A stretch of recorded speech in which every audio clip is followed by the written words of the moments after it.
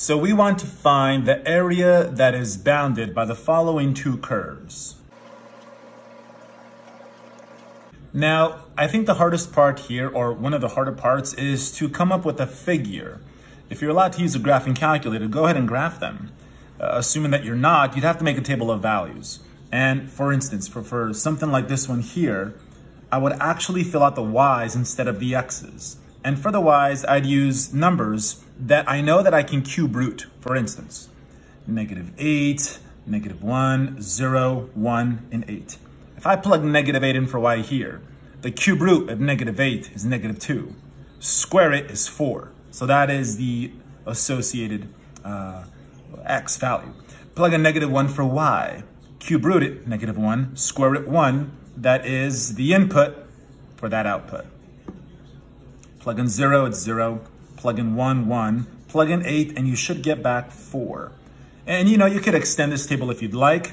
And similarly for this one here, I would follow a similar approach. I would pick numbers for y that I'd raise to the power of 4. So try to keep them small, because otherwise it'll blow up rather quickly. Maybe like -2, -1, 0, 1, and 2. Plug these in for y, and this is what you'll get for the x column.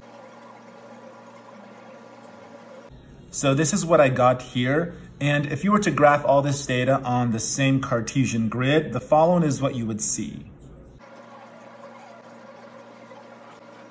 They would look something like this, where the green function is this one here, and the orange function is this one there. And they have the following points of intersection, namely 1, 1 and 1, -1, which you can see there and there. This is necessary. We need to know the points of intersection so that we can find the area bounded between them, which is this purple region there. And so now we know our limits of integration, -1 to 1, because we're going from the lower to the higher, and this will be in terms of dy. So we can go the right function minus the left function, where the rightmost function is the green one, this one here. So we have 2 minus y to the 4th minus, so it's always going to be the one on the right minus the one on the left whenever your integration is in terms of dy. And let's see, so now it's the orange one, which is y to the power of 2/3. Bracket this, bracket that, and now we can distribute the negative so that we have 2 minus y to the 4th minus y to the 2/3, close that dy. And now we can integrate term by term so that we have 2y minus 1/5 of y to the 5th. And then minus, let's see, if you add 1 to this, that's going to be 5/3, so 3/5. And all of this is to be evaluated from -1 to 1. So if I plug in 1 here, here, and here, I would get 2 minus 1/5 minus 3/5. Put that in parentheses, take away.